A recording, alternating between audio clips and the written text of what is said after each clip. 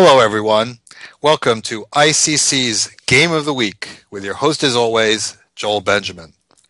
The FIDE World Cup gives an opportunity to very strong players who cannot quite crack the elite round-robin tournaments. The second round produced a matchup of outstanding finishers from the 2013 World Cup. Dmitry Andreikin and Anton Korobov were both knocked out by the tournament winner Vladimir Kramnik in the finals and quarterfinals, respectively. This year, one of them would have a much briefer tournament experience. Who got knocked out and who lived to fight another day? Let's take a look. Okay, so we have the game one, Korobov playing white against Andreikin. And it is a Slav, one of the most popular openings in the world, and certainly we've seen a few of these in this tournament.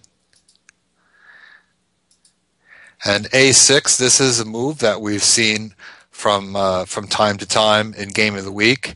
And one of the ideas is that in a lot of variations, Black will be able to develop the bishop on C8 outside the pawn chain. If Black moves that bishop too quickly, he can run into problems with Queen B3. So this is a little bit of a cagey move.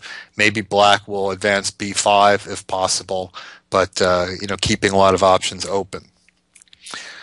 Okay, so Korobov plays E3, which is probably the main move, certainly keeping a lot of options open.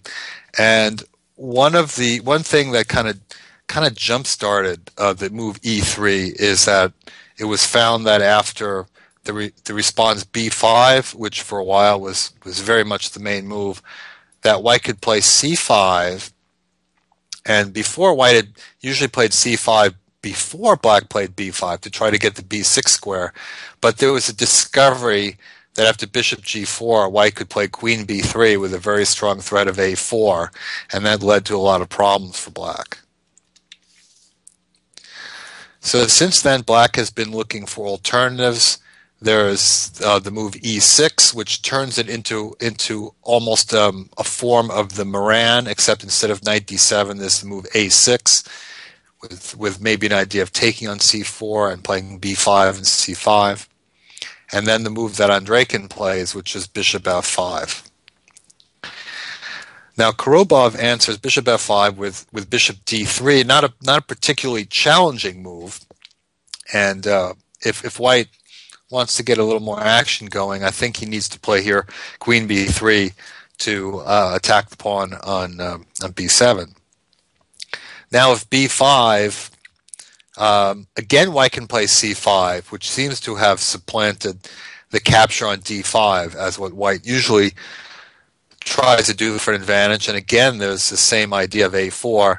So usually Black plays A5 to kick the queen back, but kind of a lot of pawn moves to be making. And this certainly leads to a much more tense game than the players got with the text move bishop D3. Now there are also some games where White plays bishop E2, and one thing that does is that if Black plays a pedestrian move like E6, White could try knight H4 to get the bishop pair. So in a lot of the games, Black plays H6 and then White plays bishop D3.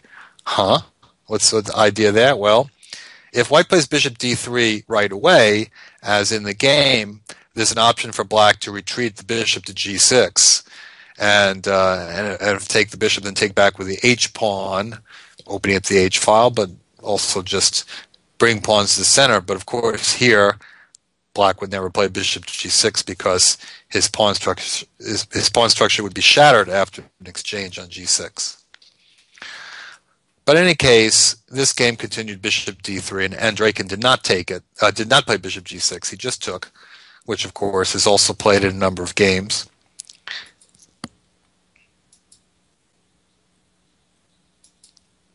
Bishop B4, and this move certainly makes a lot of sense because